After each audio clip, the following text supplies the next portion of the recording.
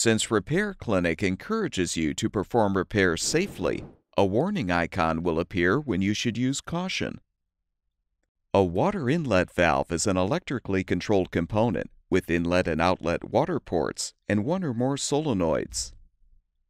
When signaled by a control board or timer, the solenoids will open to allow water to enter a washing machine or dishwasher during the fill cycle.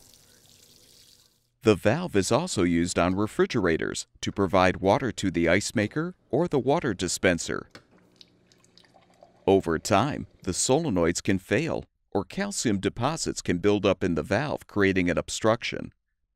Since inlet valves cannot be easily cleaned or repaired, you should replace a defective valve with a new one. Water inlet valves are usually unique to each appliance type and will often vary depending on the model. You should enter the full model number of your appliance in our website's search bar to find the specific inlet valve you need. Before you replace the valve, be sure to unplug the power cord or shut off the power supply to the appliance.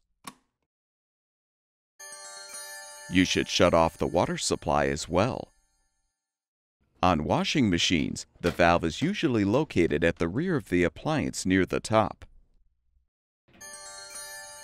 You should detach the water inlet lines from the valve ports before disassembling the washer. Be prepared for some water to spill. You will often need to remove the washer's control housing or top panel to access the valve.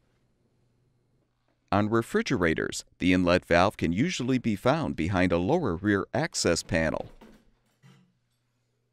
You may need to detach the water supply line before you can remove the access panel.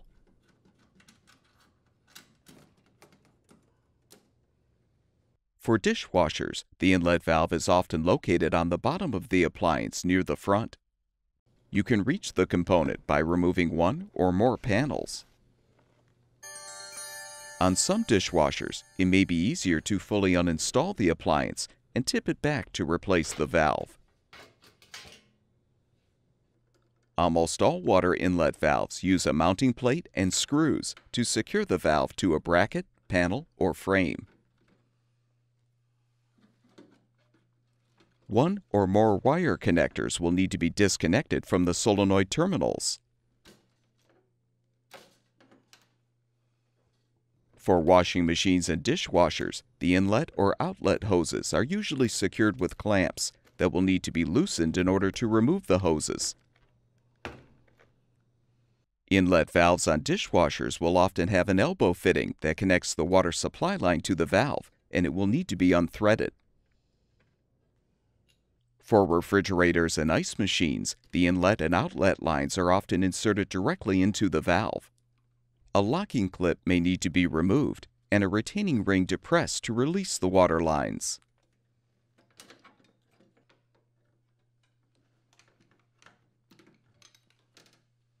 When installing the new water inlet valve in a refrigerator or ice machine, the inlet and outlet lines should be inserted into the valve ports until fully seated.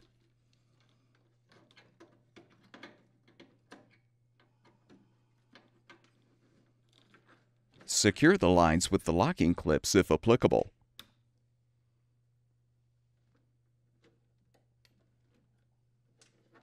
For washing machines and dishwashers, slide the hoses onto the ports and secure with an appropriate clamp.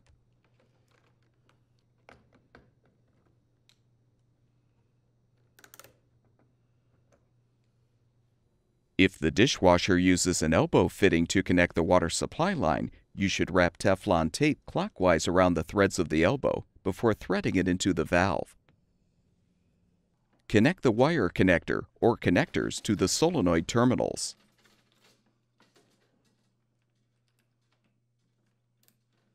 Thread the mounting screw or screws to secure the inlet valve to the bracket, panel, or frame.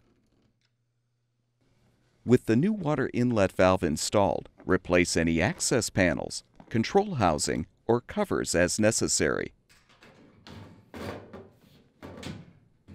Attach the inlet water lines as required. Turn the water supply back on. Plug the power cord back in, or restore the power supply, and your appliance should be ready for use.